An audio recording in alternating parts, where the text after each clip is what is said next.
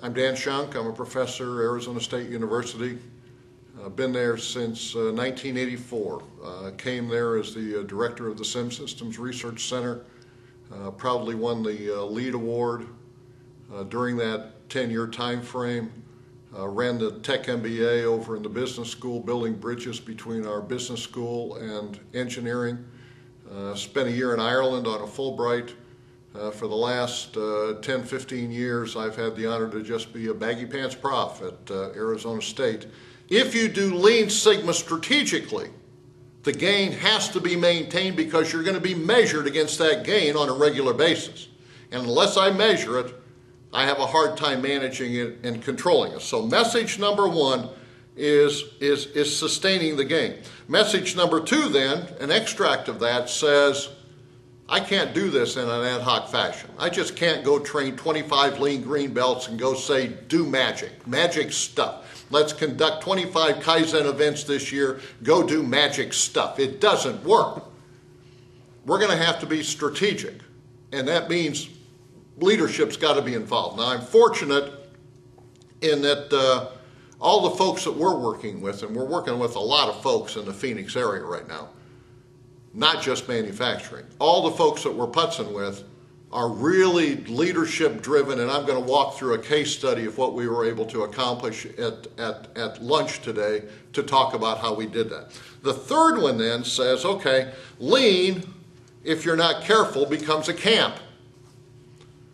Six Sigma, if you're not careful, becomes a camp. And if you're not really careful, they start to snipe at one another. The lean folks say, oh, you Six Sigma folks, all you do is putz around with statistics. The Six Sigma folks say, oh, you lean folks, you don't have a clue. You have no underlying theory by which you're developing these lean solutions. Probably right. So what we're doing is using this common methodology, all right? And the common methodology says, I'm going to RD, strategically recognize and strategically define what the core process needs to be where we focus our attention. Then we're going to use define, measure, analyze, improve, control for lean. We're going to use define, measure, analyze, improve, control for Six Sigma. And we're going to develop this synergy between the two. Then once we come up with the solutions, then we're going to standardize it and integrate it across our enterprise. That's working. Now I can have a Lean Sigma group that learns a common methodology. They may use different tools. That's okay. This is not a tools game. This is an operational excellence, flexibility, efficiency, effectiveness game. Tools are a means to an end. If we get hung up on tools, we're in trouble, okay? So what we're finding is that if I have a sustain the gain game plan with leadership support and a common methodology, we're hitting 50% delta T improvement. We're hitting 40% delta Q improvement at the same time, and the cost reductions now, the byproduct, the dependent variable, is about 20%. Those are acceptable numbers today. That's the message I hope to get across. So, to me, we've come a long way. We used to have two camps. We used to have a lean camp that says, don't do a process that doesn't add value. That's a no-brainer, right? Do we? Yeah, we still do. The Six Sigma camp says, once we can identify the value-added processes, let's minimize then the variability. Okay? There are lots of definitions. We were debating definitions in one of the workshops this morning. Okay? Shunk's definition, I'm a Hoosier, I'm a farmer. You drive the John Deere tractor up the furrow, you turn the sucker around and you bring it back. Life is very simple in Indiana, okay? Lean's about recognition and earning the right to eliminate waste, in Shunk's humble opinion. Six Sigma is about the recognition and earning the right to reduce the variability. And there were some key words in that definition.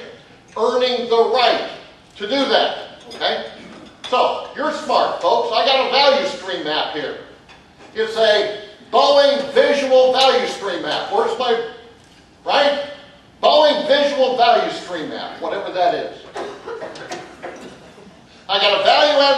activity, non-value add activity, value add, non-value add, value add. What are you going to do? That's a dumb question, Dan. I got a group of gurus in here, right?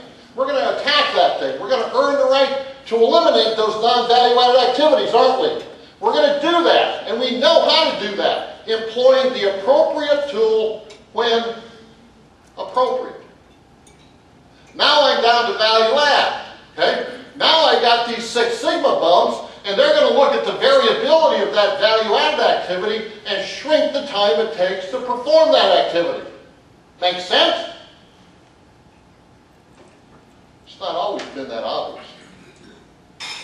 We began with two camps, didn't we? We had a lean camp over here, focusing on waste.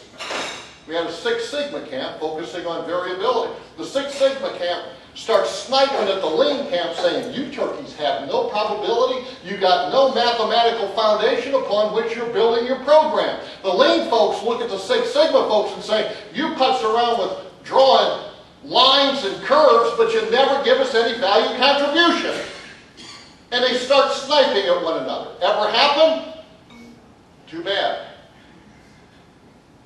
Dr. Doug Montgomery, who some of you know, or at least have heard of, and I teamed up about 10 years ago when we sensed that that was happening.